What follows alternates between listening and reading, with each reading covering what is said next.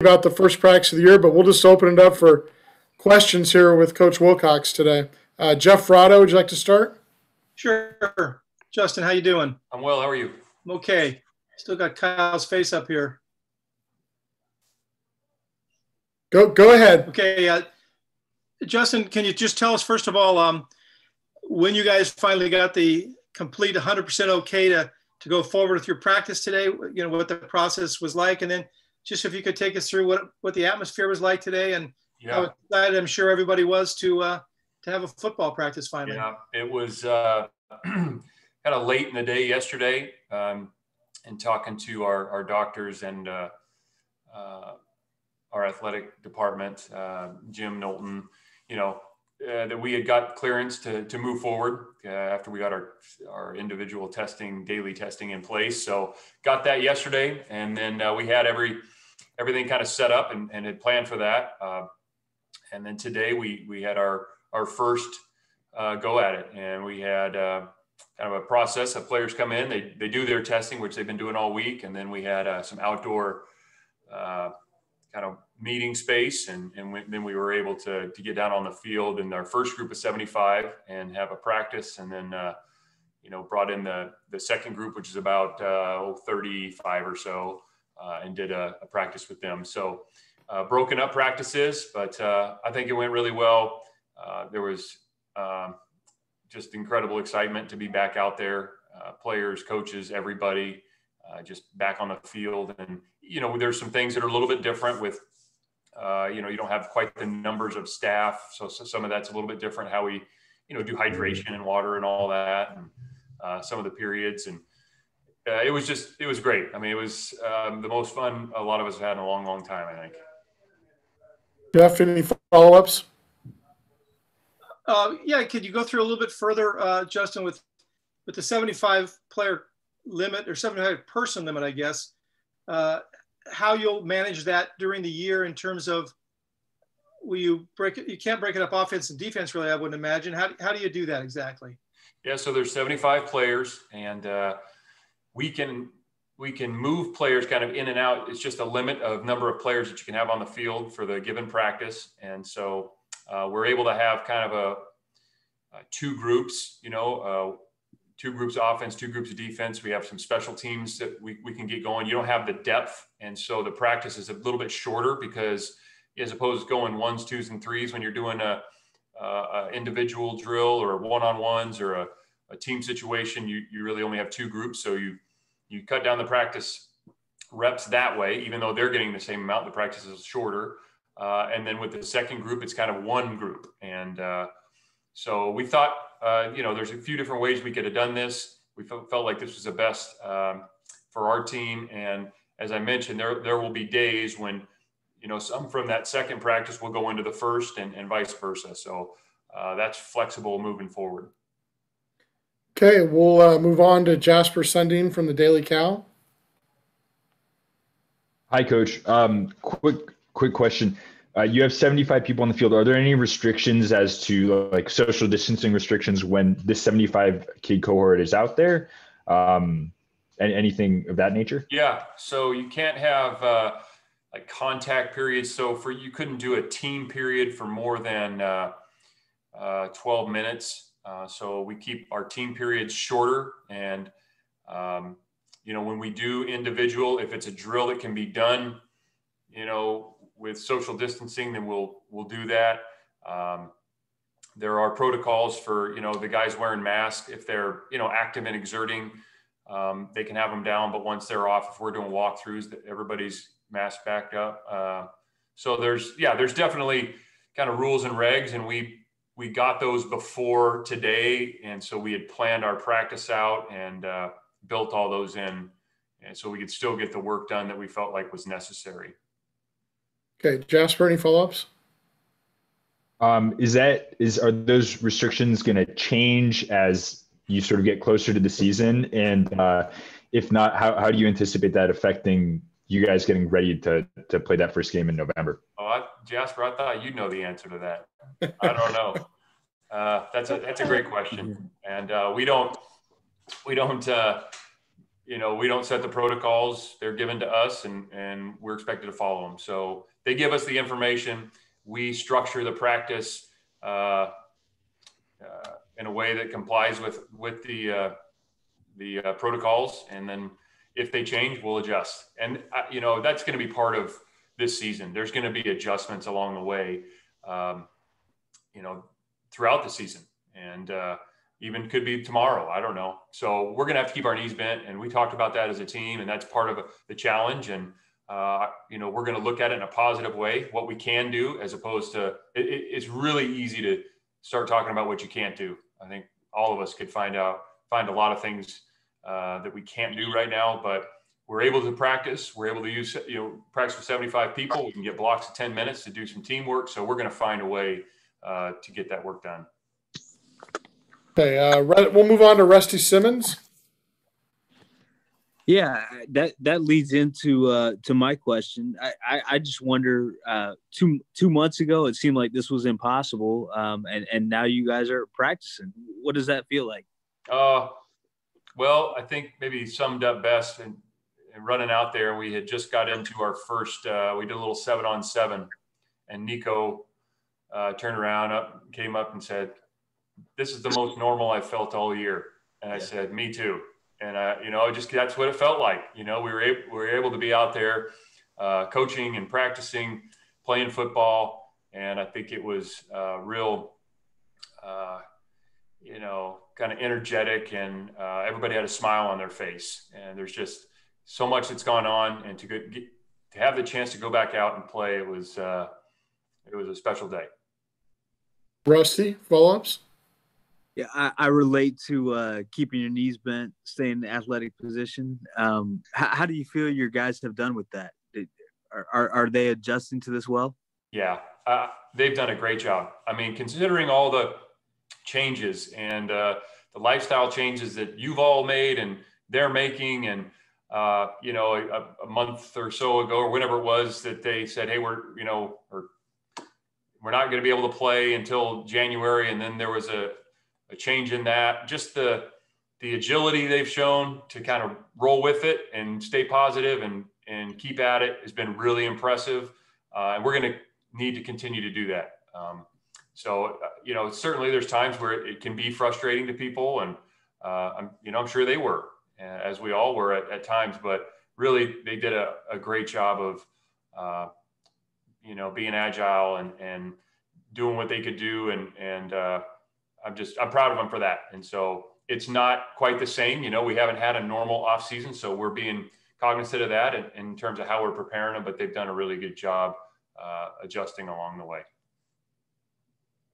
Okay, we'll move on for now to Trace Travers from Rivals. Yeah, one thing you mentioned on Wednesday was that you kind of have to have the normal NCAA ramp up to contact, and so that would put you guys in helmets today. How much kind of installation were you able to do, considering you guys have been doing it over Zoom this whole time? Yeah, no, quite a bit. And one of the things in the last couple weeks that we've been able to do is go out on the field in smaller groups and walk and talk. And we've done a ton of meeting, I think we talked Wednesday over Zoom. So the language of the installation, a lot of it has been done, more than once. It's the application execution part. And so it wasn't like the first time they've heard a play or a defense, but to go out there and run, do it full speed and, identify the offense or identify the defense and the adjustments that have to be made during a play, the physical part of it, this was the first day, but I thought they did a great job, and you could tell that they put a lot of work in, and at coaches, players, we've all put a lot of work into getting to this point. And I thought it was real productive, considering the first day we were out there. Grace, any follow-ups? Yeah. As far as kind of conditioning of the team, where do you feel that they're at this point? Yeah, we're not there yet. I mean, just again, the unique nature of the last couple months, we're not there yet. And our job's to get them ready to play November 7th. So again, how we get there, they're working, and they're doing what we're asking them to do, and we're gonna be thoughtful, like what we ask them to do, strength and conditioning, what we're asking them to do in practice, what type of running, how much we're running, all that, and our goal is to build it throughout the next month so we can hit our stride in November. Okay, we'll move on to Jim McGill from Bear Insider.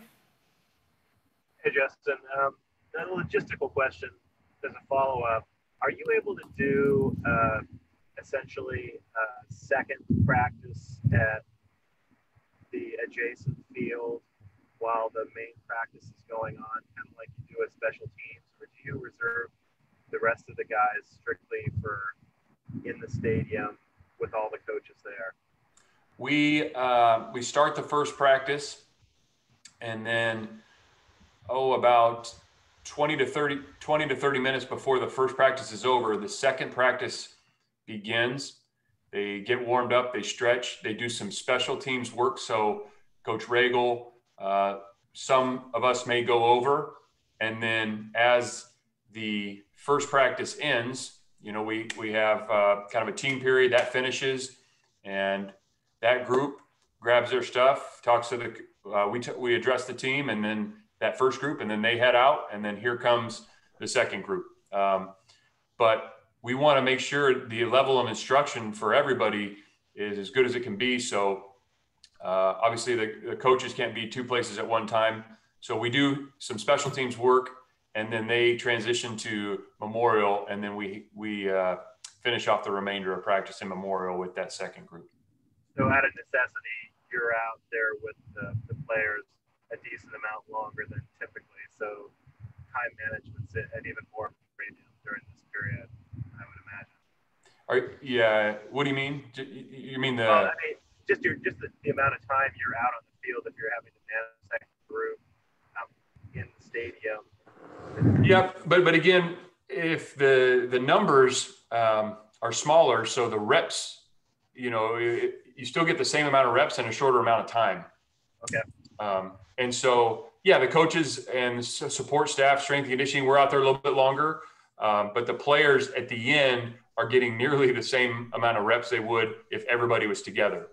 We just, have to break it up a little bit. So, it's different, but that's, again, those are the parameters that we're working with, and we're excited to be back out there. And if that's what they are, then so be it. We're going to figure out a way to do it.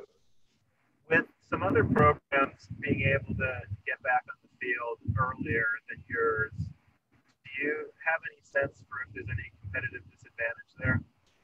Don't even think about it. Don't discuss it, because we have zero control over it. So I know that there was other programs that could do more earlier, but again, that's kind of wasted time and energy for us. We're not concerned with that. We're glad to be back on the field and looking forward to getting our team ready to play November 7th. Last question. The obviously not being in football specific activities, more in just strength and conditioning, you can't be in the same kind of shape that you would be otherwise. But what's your sense of where they are strength-wise and weight-wise? I think they did a good job considering the circumstances. It was not a traditional offseason. It wasn't a normal summer that we've had in the past. So they aren't maybe where they would be in a traditional sense, but we feel good about the time we have to prepare them and how we're going to do that, and breaking it up between strength and conditioning, preparing for football. And so we've put a lot of thought into that. I mean, we've been talking about that for the last month. And so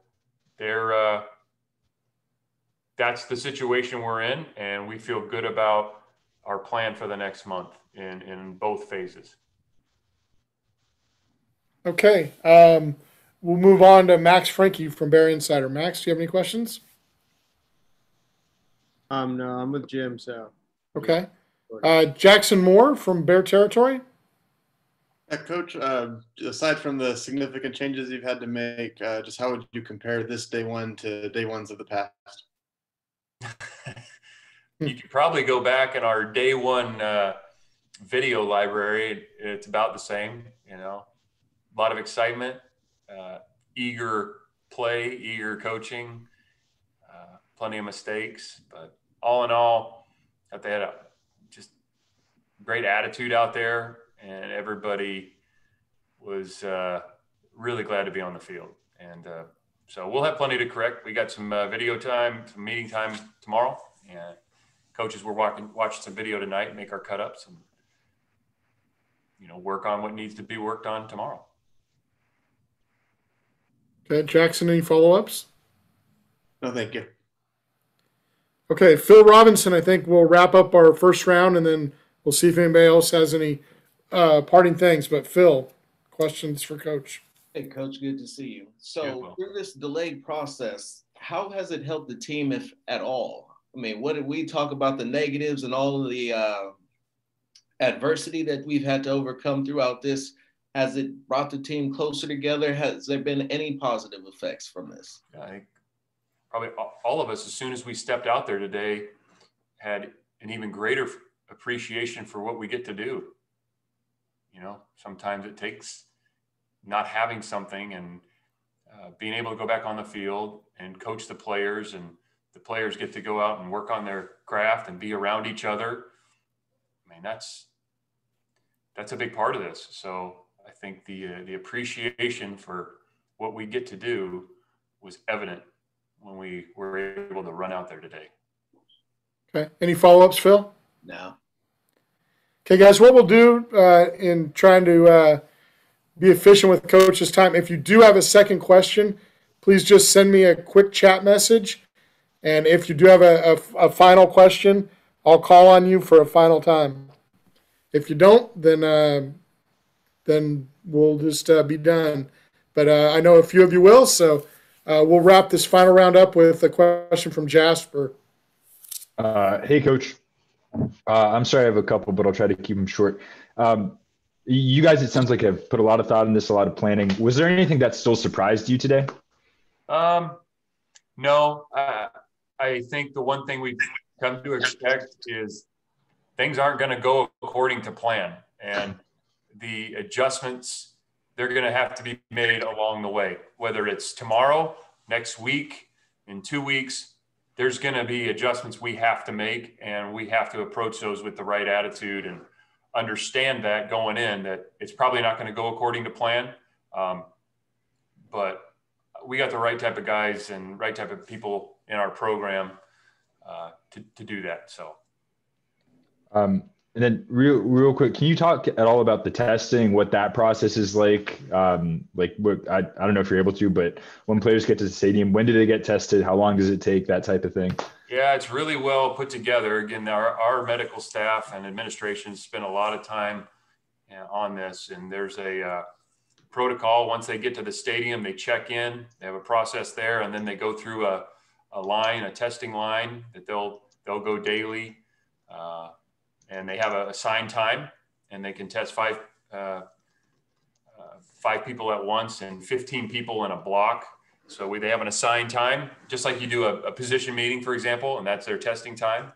And then our medical staff has done a great job, so they are able to turn them around really pretty quickly. So we get 110 people, or more than that, I should say. There's, I guess, 120 tests every day, and they get those turned around so they're able to screen before we even get to the practice field.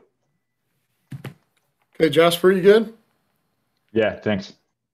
Okay, final question from Jeff Frotto.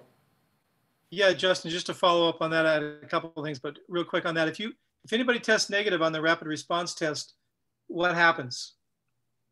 Test negative? I'm sorry, if test positive, I apologize. Yeah. They have a process of alerting the person, and then there's a protocol they follow with a positive test. Part of that's confirming, confirming the test, and they have they kind of enter into a different protocol. So our doctors are they're in charge of that. We follow directions, the coaches and players, we follow directions when it comes to the testing protocol, and they're working with Berkeley Public Health because they're involved as well. So there's a lot of folks that are involved in this process. So we're the ones following the directions, but they have all that laid out for us. I trust no positives today. Yeah, that's something I won't be able to talk about. I think we're gonna, I'll leave that to the administration how we're gonna announce it. But yeah, everything went really well today. Everything went really well. So. And if I could follow up real quick with, you guys brought in a guy on your roster the other day that I don't think most of us knew about, Ashton Stedrick, who had some sort of cartoon-like statistics in high school. I think he had a 500-yard game and 3,000 yards this year. What can you tell us about him? Is he, I take it he's a scholarship player, and what do you expect out of him? He's actually walked onto the program. He's very talented. He had opportunities to go on scholarship other places, and we, as you all know, we take our walk-on program extremely seriously. We've had a lot of success with people walking on and earning scholarships, and when we recruit a walk-on, it's in our mind, we think in our mind that person will have an opportunity to earn a scholarship, that caliber of person and player. And he's one of those guys, very talented, and had opportunities to go other places. And he's a very, very good student and done a really good job thus far. Now it's one practice, but this offseason just kind of following through and learning the offense. He's done a nice job. So we'll see where that goes. Thanks. Okay. Jeff, you good? Yep, good. Thanks. Okay. Rusty Simmons, final question. Yeah, Coach, I was just going to ask about Elijah Hicks, and I've been reading about him during this offseason and wondering your thoughts about kind of how he's using his platform and what you think about what he's been doing. I mean, we've just been spoiled with guys, the last few years, and he's another one. I mean, Elijah, what he's done, off the football field, type of person he is, it's just kind of in awe, guys, that we've been able to be around. What he's done here on campus, in the community, really on his own. He's just he's a special guy. I mean, I think, we talked the other day about Cam Bynum, and it's true. And Elijah, they're different people, but a lot of common traits, and just make you really proud to be around guys like that. And he's going to be very, very successful in whatever he does, football and beyond football. And he's going to impact a lot of folks. And, Elijah is a very, very competitive person. He's got an unbelievable heart. He's an extremely intelligent guy, and very motivated. So it doesn't surprise me what, after being around him this amount of time, what he's doing and how many people he's impacting. But, each time you read about it or you hear something, you just makes you really, really proud to be affiliated with him. It seems almost silly to ask about football after I talk about Elijah as a person, but is he a safety now? Is he we've kind of gotten used to watching Jalen and Ashton back there for a while. Is that what he's doing now? Yep. We during the bowl prep and the bowl game, we worked Elijah some there. We had talked about it with him during kind of that after the regular season last year, and some of his traits we think are going to fit really well there. He really is a physical guy. Like, he loves the physical part of the game, and I think it's going to be a really good spot for him. And so he's playing there full time now. He could go out and play corner. I mean, he's done it plenty for us, but I think for both the team and for him, it's going to be a really positive move. Rusty, you good? You got anything else? That's perfect. Thank you. Okay. Max Frankie, I think, would like to ask a question. Hey, Coach. Do you expect any of the opt-outs to return in the future? We had some questions from our subscribers at Bear Insider about that, and also specifically DJ Rogers, if he will ever return. So the guys that have opted out, we haven't got that far yet. There will be conversations down the road, but that'll be determined at a later time. And DJ asked for his release and was given his release from Cal, and we wish him nothing but the best. Thank you, Coach. How important would you say is the partnership with Cadell to the continuation of the Pac-12 season? Extremely important. It seems to be the thing that allowed us to start practicing. Until we had the daily testing, we were not able to have a contact practice. And so even as early as this week, when we initiated the daily testing, we had to get a certain amount of data before the public health officials would allow us to practice, which, as Jeff asked, came last night. So without it, we wouldn't be sitting here talking about practice today, from my understanding. Thank you. Last question. When can we expect depth charts? Oh, well, not yet. Well, when we get one put together, we'll make sure and ship it to all of you. We just have a lot of work. Probably tomorrow, right? Yeah, you guys can start working on yours. Kyle already sent me one. Kyle already sent me one. I don't know what you guys are doing. I put one together earlier. You could just sign off on it. Yeah. So when we have one, you'll have it. It'll be a little bit. We got kind of bigger fish to fry right now, and guys getting a lot of reps and work and installation. There's just quite a bit to be done yet. As much as I would love to end on that question, we're going to let Trace ask the final one here. I don't know if you can beat that, Trace. I can't, but just during this time where everybody's been, as separated as we are, has anyone in particular stood out to you for a leadership role on the team that maybe hadn't taken it before? Yep, that's a great question, because it is everybody kind of been pulled apart, and football teams are not built that way. Human beings are not, as I think we all know. It's just we're not made to be, isolated. But I've been really impressed with some of the guys we've been talking about. Elijah Hicks, Marcel Dancy, Coin Dang is a guy that jumps out to me. Mike Safel, Jake. A lot of those guys, for what they're doing, just even outside of our team, has been really impressive. Cameron Bynum. And then there's guys just within the team, how they've kept each other going and motivated each other and been there for each other in some really difficult times. So it's been impressive to watch them. Okay, everybody good?